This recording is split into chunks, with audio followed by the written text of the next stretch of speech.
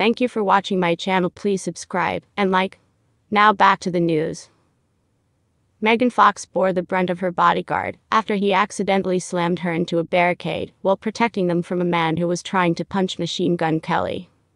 The Jennifer's Body actress and the Bloody Valentine singer were exiting a ride at the Orange County Fair on Thursday night when a man allegedly attempted to strike Kelly, according to a video shared by a TikTok user.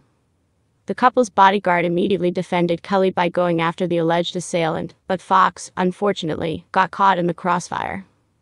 The video showed the bodyguard going after the man, who happened to be right behind Fox. As a result, she got slammed into the barricade of the ride's exit. Kelly quickly jumped in, grabbed his girlfriend and ensured she was okay. They continued leaving while the rapper held on to his fiancée, who appeared shaken by the whole ordeal. The couple has yet to address the scary situation, nor did their reps immediately respond to Page Six's request for comment. Several fans shared videos of the new girl star, 37, and the home crooner, 33, holding hands while enjoying the fair's offerings throughout the night.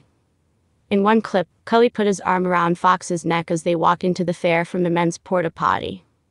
The mom of three dressed up for the date night in a black bralette, short black denim shorts and a baggy black leather jacket she kept slightly below her shoulders. She spiced up the look with white mid-knee cowgirl stiletto boots and put small pieces of her hair in long thin braids.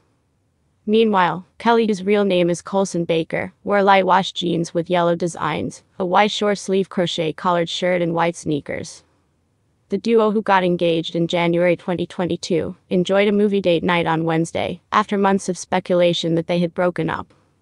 In February, the Transformers actress unfollowed her fiancé on Instagram and deleted all photos of them together. A month later, she was photographed not wearing her engagement ring.